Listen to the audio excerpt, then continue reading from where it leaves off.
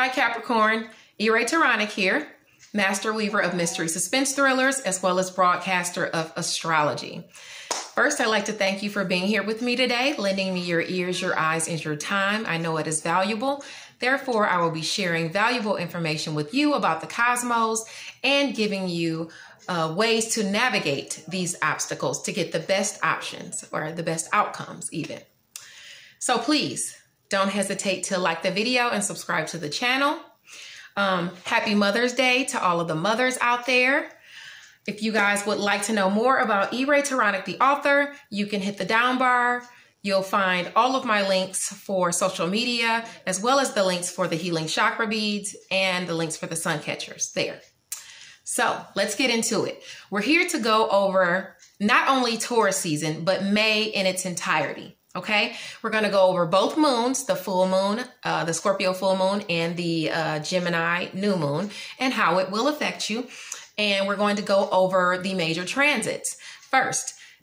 And when I get into your individual scopes, I'll let you know how all of those transits are going to affect you as well. Okay, and some things we can do to kind of get around it or whatever, the obstacles. So that being said, Taurus season. Taurus season is here from April 20th through May 20th. The fixed earth sign of Taurus is ruled by Venus, the hottest planet in our solar system. Venus represents the finer things in life, with love and money right at its center, which makes Taurus all about delving into those sensual pleasures that bring us contentment.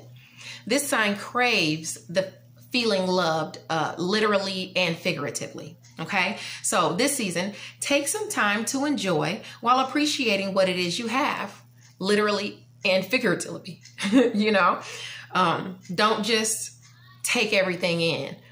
You know, make sure you take the time to think about how you got it and what you went through to get it so that you appreciate it, is what I mean.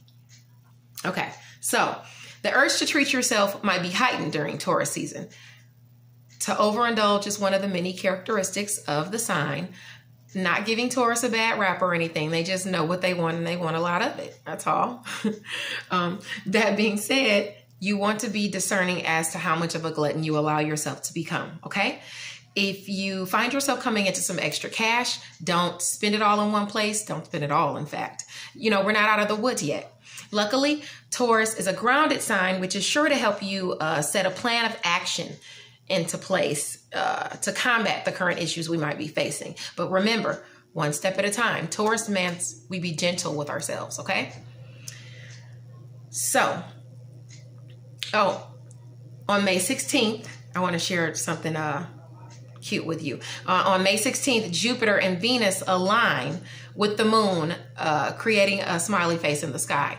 My cousin Becca actually sent that to my messenger. I'm going to put the link in the astronomy in the newsletter. If you're not subscribed to my newsletter, by the way, you can put your email below. I'll add you to the list. But yeah, that's coming up on May the 16th. Now, May overall in its whole is going to be about reviewing, restructuring, rehashing, reevaluating, re-editing. You're going to be going back over a lot of things in a lot of areas because there's going to be a wall of retrogrades. A wall of planets are retrograding. So, you know, they're all going to be looking back. Okay? All right. And we're going to go over that as well. Now, Uranus, the planet of shocks, revolution, surprises, is in Taurus. The earth sign of, you know, reigns over our money, our values, the second house. These areas are experiencing a drastic evolution. More shocks and surprises are in store at the start of the month with Uranus conjunct the sun when they're both there. Okay, Mercury will be there, Uranus, the sun. Okay, so also with Mercury there, like I was just rushing into, until May 11th, you can expect some surprise or shocking communication coming your way. Okay. The sun entered Taurus on the 19th, and that's for everyone. This is for the collective. The sun entered Taurus on April 19th, and it remains there until May 20th when it transitions into Gemini. Juno, it's a large asteroid. They used to think it was a planet long ago. It goes direct in the sign of Libra on May 26th. Juno is about marriage and commitment, relationship issues, domestic disputes, and natural disasters are all affected during Juno's shift, okay? And she's shifting on May 26th. She wants justice. It's in Libra. She wants, however she gets the balancing of those scales, she wants it, okay? Now, Mercury, the planet of communication, skills, sales, intellect, it enters Gemini on May 11th, which can have you feeling chatty. That's a welcome change, though, because it's going to have moved away from the sun and Uranus over there in Taurus, or have moved away from the, in Taurus. So, you know, it'll be a welcome change. People will be chatting it up and things like that. It's the perfect time with all this social media stuff going on to make connections online, okay? Now, once Mercury transitions over into Cancer on May the 28th, it's going to be debilitated. So communication could make you guarded, moody, you know, emotional. That energy will pass. Word of advice, just try to remain positive, try to remain in the present, okay? Venus, planet of romance, finances, pleasure, abundance, it goes retrograde in Gemini on May 13th, okay? Love and communication are a focus, of course. The way you go about putting these things into action more so is the question. Some will get a second chance to deal with the same issues over again. Will you handle them the same way that you did in the past? If so, did you receive your desired result? If not, this is the time to change the outcome. You know, this is your chance to shift the outcome. Talks about finances will be a big focus during this time as well. Excuse me. I had to sneeze. Okay. Talks about finances will be a big focus during this time as well. So, of course, I don't recommend you making any big financial shifts at this time. You know, don't go quitting your job or anything like that. Now, if you need to take on a side hustle to make some money, that's fine. If you want to scale back on some of your bills, that's even better. I also ward against making any drastic changes in your appearance. You know, don't go having cosmetic surgery when Venus is retrograde. That would be a disaster. Or, you know, chopping all your hair off, coloring it. You just might not like have a taste for it once the planet goes direct. Okay? So, you know, just wait on that a bit. Now, Mars, planet of energy and challenges, enters Pisces, where it is debilitated on May the 13th. Now, I don't want you to get negative, you know, when I say debilitated. I don't mean it like that. I'm just saying Aries, Mars rules Aries. Aries are forceful. They're driven. They're rearing to go. They're not like Pisces, you know. Pisces navigates their issues with a little more intuition and things like that. So they move differently. Regardless as to their respective energies, these planets are being called together to mesh energies and work together. That being said, you're going to find yourself navigating issues with a bit more forethought, and you're going to find yourself using your intuition to find solutions, as opposed to just head straight on, you know, through the gate, okay? Exhausting itself is something Pisces simply doesn't feel the need to do. So that's what it's calling for you to do, the energy, okay? Jupiter, a planet of luck and expansion, goes retrograde on the 27th, goes retrograde at 27 degrees in the sign of Capricorn, your sign, on May 14th. Joining Pluto, that's already retrograde, and heightening everything within its sphere, okay? Now remember, Jupiter wants bigger, but that doesn't always translate to better. I'll elaborate below. Remember that travel also deals, Jupiter also deals with travel, so you can continue to expect delays in travel as well, okay? Saturn goes retrograde in Aquarius at 1 degree on May 11th. As you know, Saturn is the planet of restrictions, responsibility, karma. This is about your foundation, okay? Your actions help determine how your karma plays out, okay? It's not the time to make drastic career changes. No going and quitting your job or anything like that. And you're ruled by Saturn. This is your ruler. Your ruler is going retrograde, okay? You're looking back. Now, Pluto. Pluto is the planet of rebirth, renewal, resources, taxes, debt. It's now retrograde until October 4th. This is a time of transformation for the collective. Be gentle with yourself. In the coming months, our faiths will be tested. Do not allow fear to mentally bind you. Okay? Don't be easily deceived. Do your homework before believing media or social propaganda, as it will be being shoved into our faces from all directions. We as a collective are at a vulnerable point in our lives. We as individuals must do our part by keeping our hopes up and maintaining our mental health, as well as doing what we can to be a part of the solution as opposed to perpetuating the problem. The silver lining is that Pluto, being conjunct Jupiter, does help us to keep our eyes on the prize while facing the coming shifts in our personal and private lives. I implore you, keep a kind heart. The world needs compassion, as does our entire human race. Now, that being said, moving along. The full hair moon, also called the flower moon, is on May the 7th. It's in the fixed water sign of Scorpio. Open up the lines of communication, Capricorn.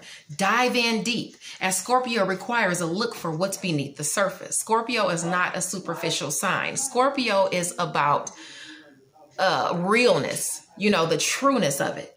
Just be mindful that you think before you speak, okay? Now, Scorpio is also about death and transformation. The full moon brings matters to a point of culmination. Any full moon brings matters to a point of culmination. Whether it be in business or love, there is much to be revealed this moon cycle. This moon cycle actually T-squares Mars and Aquarius and the Sun and Mercury in Taurus. Let me show you actually. Okay, so this is where the full moon is going to be. It's going to be T-squaring Mars over here in Aquarius and the Sun and Mercury down here in Taurus. Okay, and I'll explain later in your individual scope how it's going to affect you. Okay, now the new moon on May 22nd is in the mutable air sign of Gemini. Gemini is a curious sign who loves to communicate more over network. What new endeavors would you like to see in the works? It's the perfect time to read up, ask around, take those initial steps, I'll talk about how, what area that's going to be for you as well. So now let's get into your individual scopes, Capricorn. Capricorn ranges from December 22nd to January 19th. The full moon in Scorpio, as we were talking about, the T-square there is highlighting your 11th house of friendships and high hopes and goals, your sector of creativity and children, as well as your second house of cash flow. Okay, so let's see, here you are right here. So that means if it's affecting this is your 11th house of friendships here. This is going to be your second house of cash flow here. And this is going to be your house of creativity and children here. Okay, that's the T-square. That's what the T-square is between. So you may have issues with the creative endeavor, with getting the money together for a creative endeavor that you're trying to get started. And maybe because Scorpio is actually your sextiles you, I think. Yeah. Okay. So Scorpio actually sextiles you, and sextiles brings opportunity. So maybe you're going to have an opportunity or a friend brings you an opportunity that helps you to fix that problem, and you get the money to get your creative endeavor started. And children are involved as well. Maybe you get some money through child support. Oh no, it's your second house of cash flow, so it's not shared. But anyway, that's how you kind of fit that all together. It's going to have to do with creativity, children, romance, friends, high hopes and goals, and something to do with your money. Okay. You're going to have an issue there, but you'll have the opportunity to overcome that issue with the sextile. A sextile is a good thing, okay? It brings you opportunity, as I said. Now, Pluto went retrograde in your house of image, you, in Capricorn, where it remains until October 4th. So like I said before, or did I, if I didn't say it up top, your reputation is at stake, okay? So keep it intact. Keep it intact, Capricorn. That's what that's about in your house of image. Now, Jupiter, the planet of luck and expansion, goes retrograde in your sign on May 14th. This is favorable for you because it brings you rewards and opportunities to increase cash flow. Okay. On top of that, your 5th house of creativity and romance are highlighted through May 20th because of the sun's aspect to your sign when it's in Taurus, your sister sign, giving you a sextile. That's a positive aspect. Wonderful. Okay. Now, Mercury, planet of skills, communication, sales, intellect, it aspects Taurus. Its aspect in Taurus, when it's in Taurus, like I said, it lends you positive energy because it's a sister earth sign. I spoke before about it, where children, romance, and even creativity are concerned. Uranus is there too. So that means you could have surprise communication. Maybe a child surprises you, says something to surprise you, or a kid or one of your kids has a surprise for you or something shocking. But it's happy, whatever it is. It's a positive thing. Okay. Now your ruler Saturn goes retrograde on May 11th in your sign, reminding Capricorns to handle their business. Okay. Now Mars retrogrades in Pisces on the 13th. That's aspecting your 3rd house of communication and siblings. This sextile offers you a reoccurring opportunity again. Now there, maybe you'll be having previously, maybe you've had challenging communication with one of your siblings, and maybe now you'll start talking again. And this is an opportunity for you to start talking to them again if you'd like, because there is a sextile there. So if you have had problems with a sibling before, now is a perfect time to fix that once Pisces is retrograding on May 13th in your 3rd house of communication, sales, and siblings. So, the new moon on May 22nd is in Gemini. It's in your sector of work and health, noting opportunities or changes in work or health. Okay. So, maybe you can get a new job or a new way to create some income. Okay. Well, look at that. Thank you, Capricorn. Be safe. And I appreciate you joining me today. I'll see you next month.